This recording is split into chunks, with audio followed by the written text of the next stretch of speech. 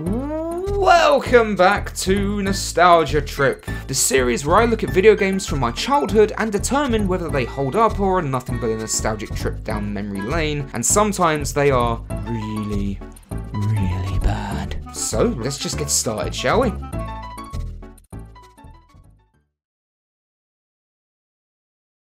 Indiana Jones. What is there to say? He's one of the most iconic action-adventure characters ever created. I mean, sure, he's an homage to adventure characters from those old serials way back in the day, but he's surpassed that, and on top of being iconic, he's one of the most recognisable characters as well. His influence has even stretched to the realm of video games, not just with multiple Indiana Jones titles, but also without him, the Tomb Raider and Uncharted series most likely wouldn't exist. I mean, that's amazing, isn't it? It's like the George A. Romero trilogy of the dead. Without those films, we wouldn't have The Walking Dead, the Resident Evil series most likely wouldn't exist either. I mean, it's highly debatable that someone would have eventually had a similar idea with flesh-eating zombies, but still, it just drives me crazy thinking about stuff like that. Anyway, back on topic, there are a considerable amount of Indiana Jones-based video games, with the best being the point-and-click adventure titles created by LucasArts. I've also heard mixed to positive things regarding the Tomb Raider-esque adventure titles on the PC and N64. I think there was one on the Xbox and the PlayStation 2 as well. But I'm sure we're all in agreement that the Indiana Jones trilogy on the Super Nintendo is a damn entertaining ride, which is to be expected from the same team that made the Super Star Wars titles. There was a Mega Drive port in the works, but it never came to pass. Instead, fans of the classic Sega console were stuck with young Indiana Jones. And today's game, Indiana Jones and the Last Crusade, and as the box calls it, the action game, which is actually to differentiate it from the point-and-click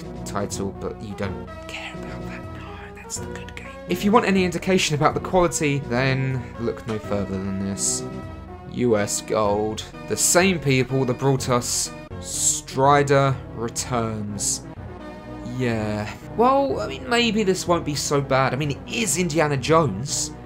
Do you know something? I've actually owned a copy of this since I was a kid, because it was Indiana freaking Jones. So of course I wanted a copy. I had to have that, right? So I do have a lot of nostalgic memories for this.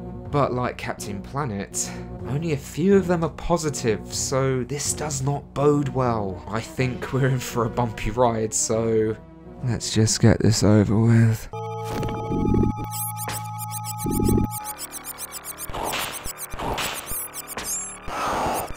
As always, let's look at the positives first. In terms of presentation, I do feel that the little animation of the film reel that plays before the start of a level still looks pretty good and very crisp, and I can't not mention Sean Connery's six-pack. The rest of the game looks okay, I guess. It's pretty average in most places, if I'm honest, particularly in the character sprites. I mean, just look at Indiana Jones. His sprite sometimes looks as though he's wearing flares. He looks malnourished at times. And it doesn't help that he has this weedy little punch with barely any reach. This is supposed to be Indiana Jones? The first two stages take place during the opening minutes of the film, involving a teen Indiana Jones. In fact, he might even be pre-teen Indiana Jones. So I always found it weird, even as a child, that you played as adult Indiana Jones during these stages. There is some decent animation in some areas though. The movements of the boss in level 3 is all surprisingly fast and smooth. And, let me see. Maybe there's... Nope!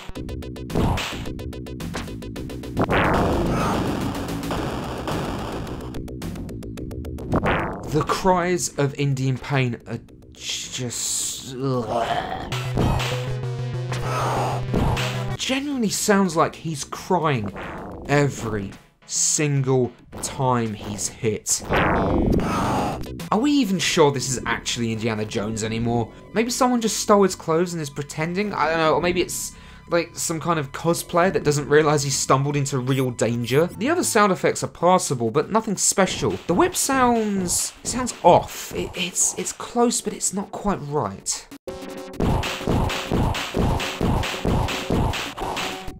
And then there's the music, which is actually pretty good, honestly.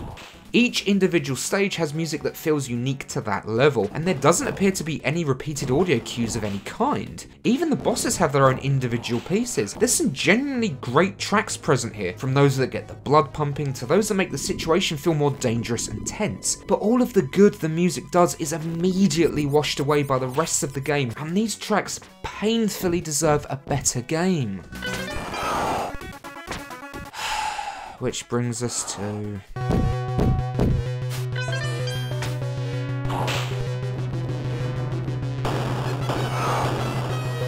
the whip has a durability meter. The whip has a durability meter. A durability meter for the whip.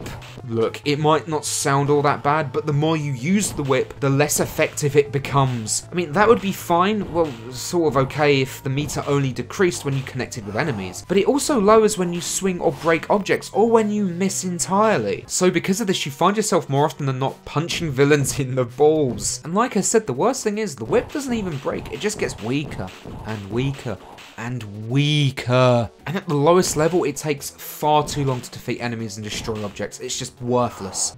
I mean, sure, the whip durability can replenish over time, but it does so very, very slowly, and you have a time limit to finish the stage, which really just makes this recharge all but pointless. There are power-ups in the stages that replenish the whip, but this is an Indiana Jones game. You want to use the whip.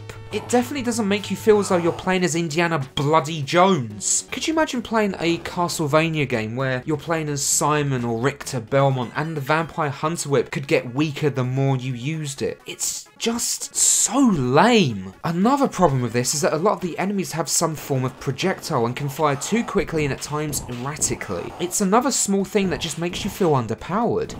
And unfortunately, that's not all, as you can take damage if you jump into the ceiling or a platform above you.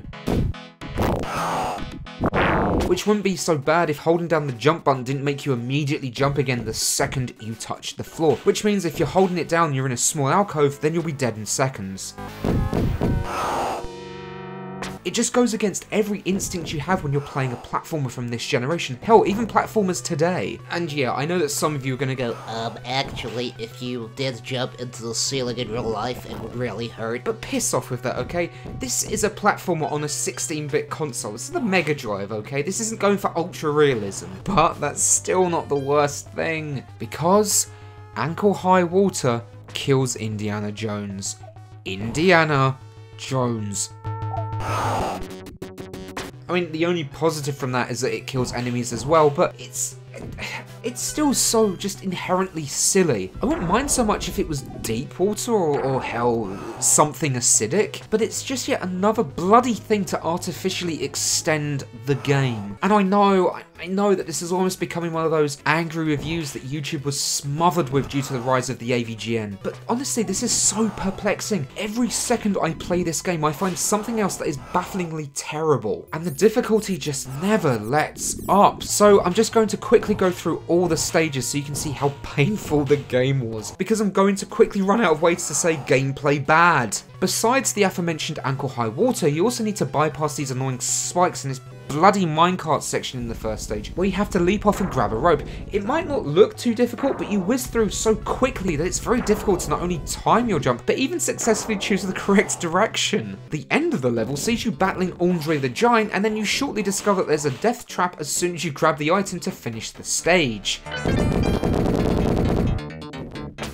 This game is unbearably cheap most of the time, if you hadn't noticed. Stage 2 takes place on top of a train, and it's just full of things designed to kill you quickly. It all just feels so unfair, which is the absolute worst kind of difficulty. There's nothing to learn from here, as it just feels random most of the time. The objects that whiz past the train don't seem to have a real set pattern, and the AI always clears the jumps easily, and also they can manage to get a shot off before they jump, which means you are guaranteed to get hit. You are always going to get hit. And at the end of the stage, you fight the most generic of stereotypical Native Americans. And this guy just chants,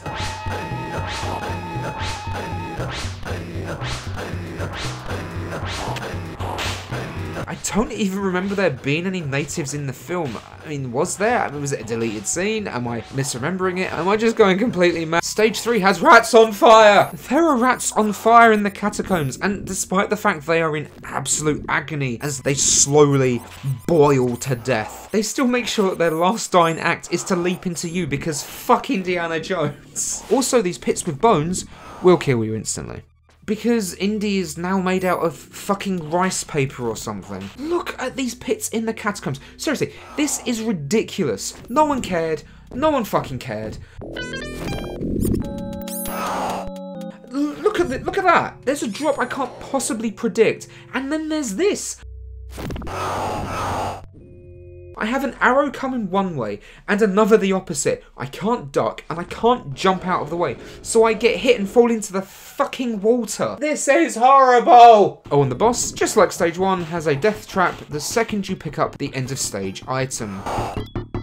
Stage 4, I remember really liking as a kid, mainly because of the look, the music, and the rain effect. The rain does actually still look okay, and you do get to punch Nazis in the gesticular area, so this elevates the stage immediately. Although the castle is apparently falling apart because every thunder strike causes parts of it to fall onto you, and naturally touching the ground kills you. Why does it? Why does the ground kill you? What's? It's not even if there was barbed wire or something. There's not barbed wire. It's just the ground. It's just grass. It's just mud. Well, not even grass. It's just mud. Look, it's not. Is it made out of what? Is it radio? What is going on? The whole stage is a confusing mess that just showcases everything wrong with the platforming, especially with how annoying most of these jumps are. Not even swinging on the whip can save it. So you get to the end of the stage and have to defeat the most generic goose-stepping Nazi I've ever seen. And then you get struck by lightning.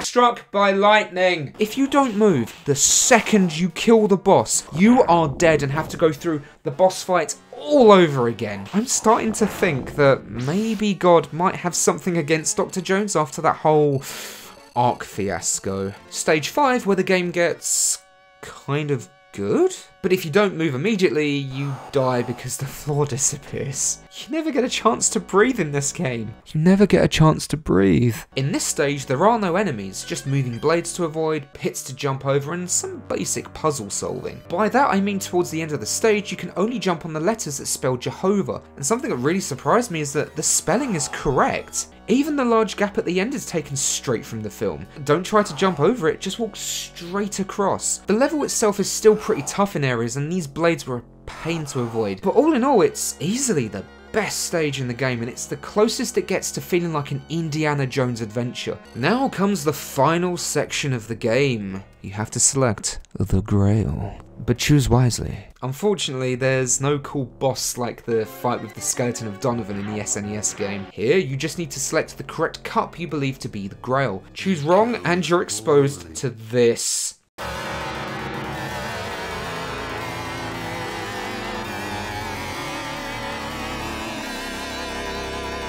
Okay, this absolutely terrified me as a child. I think it was a combination of the visuals and that nightmarish music that accompanies it. And it probably doesn't help that Indy already looks creepy as hell. I mean, look at his face. That is a creepy face. I don't know who this man is, but I don't like him. Make him go away. If you do choose poorly, then it's game over. No continues. Nothing. Back to the start of the game, bitch. Anyway, selecting the right one should be easy if you've seen the film. Well, it would be, except that everything is almost the same colour, so you do have to be pretty observant. That's the cup of a carpenter. You chose wisely. You drink, take the Grail and water back to Sean Connery's six-pack to heal his gunshot wound, and awkwardly flail and ride off into the distance, happy that this awful game is behind you. It's finally over! And that's it, only 5 stages in total, which explains why the difficulty is so horrible. Luckily, there's a cheat code for a level select, which I used because this game didn't deserve any of my free time. What's cool though is that not only can you select the level, but you can also select which checkpoint you want to start at, which I admittedly don't remember seeing much in games in this time. It's pretty cool actually.